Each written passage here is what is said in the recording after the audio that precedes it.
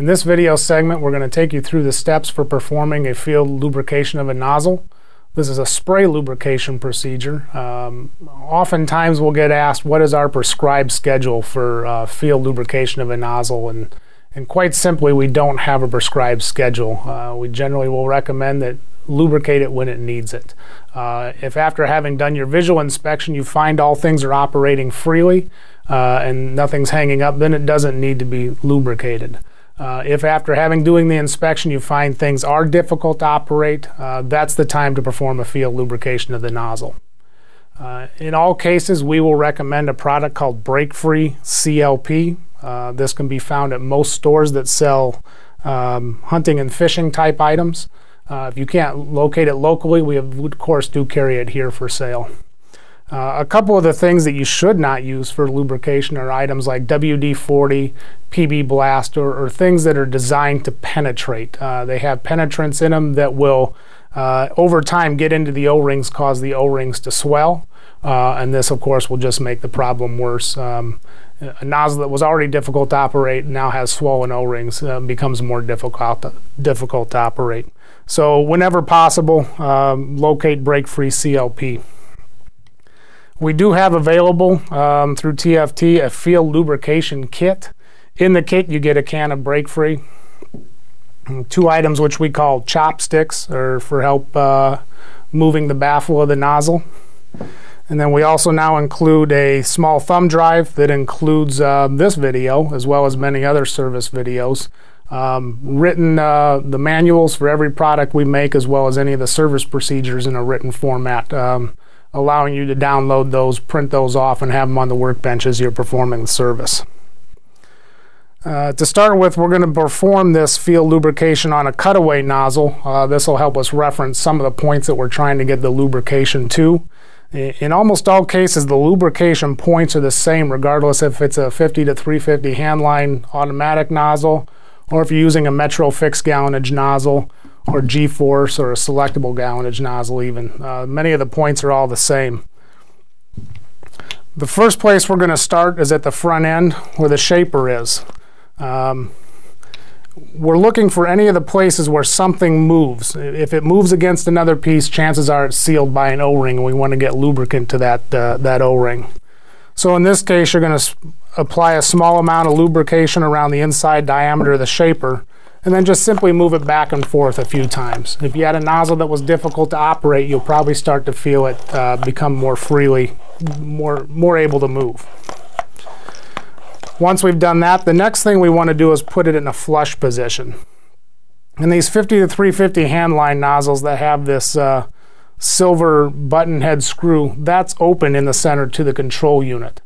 The next thing you want to do is put a generous squirt of that down into the center. That goes directly down into the control unit. Then using your check sticks or your chopsticks, you want to get underneath the baffle and just work that up and down. That helps work the lubrication down into the control unit. A point on these are plastic and non-marring. You don't want to use something like a straight edge screwdriver or something that can damage the backside of the baffle or the barrel cone. Piece of plastic or a good piece of hardwood generally works well. While you still have a large gap in the front of the nozzle, go ahead and give a generous spray of it down along the center baffle shaft, as well as around the outside diameter of the nozzle in that opening. What we're looking to do is, as we let that run, on the outside diameter, we're hoping that some of this, as you will see, the lubrication will start to work its way down to the quad ring that seals the front of the slide valve. So now we've lubricated the front of the slide valve. Move that back and forth a little bit to help work some of that lubrication in. Spraying against the shaft gets against the center shaft that holds the baffle into the control unit of the nozzle. So after having done that, again, work this baffle up and down a few times to help that lubrication work into spot. With the nozzle back in a straight stream pattern, put a few small squirts behind the shaper. That gets into the back side of the shaper and helps to lubricate the Torlon balls or the guide screws in the nozzle.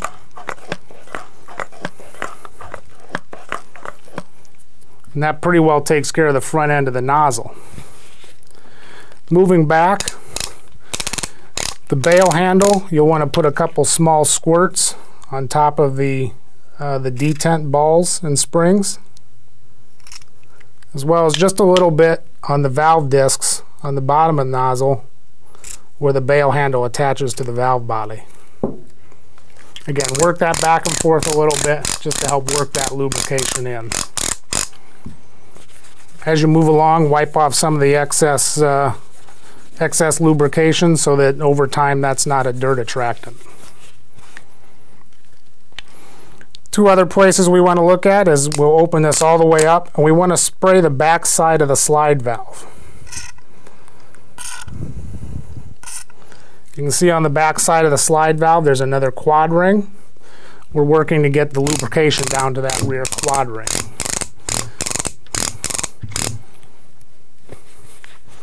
And lastly, you can put a little bit around the back side of the coupling here where it meets the valve body. Generally do not expect this to spin terribly freely. This is sealed by an O-ring. It's a full-time swivel so that under pressure the nozzle can still swivel on the hose line. So this will, in most cases, not be a free swivel. So a little lubrication just helps that swivel a little easier when you've got it on a charged line. Again, wipe down any of the extra lubrication.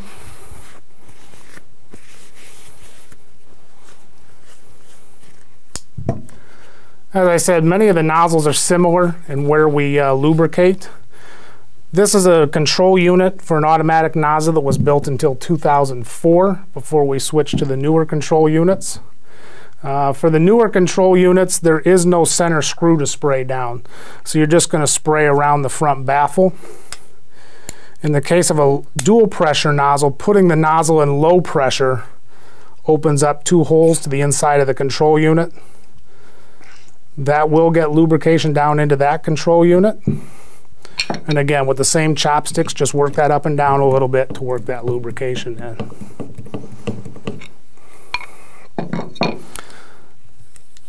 The combination nozzles throughout the line are pretty well the same. You can see we have an inside diameter here to spray.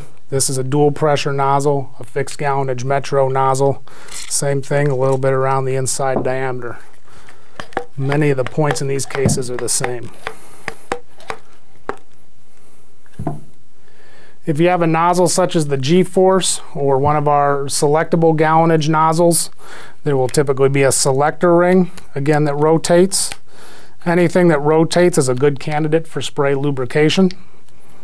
A little across the front as well as on the back side. And then just operate that back and forth.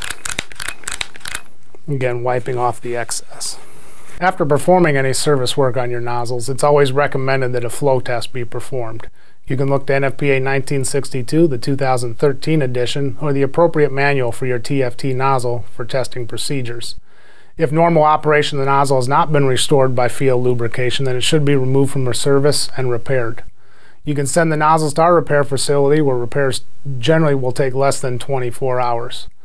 If you need further assistance in testing procedures or field lubrication, feel free to contact us at 800-348-2686 and ask for the technical service group, or find the information online at tft.com.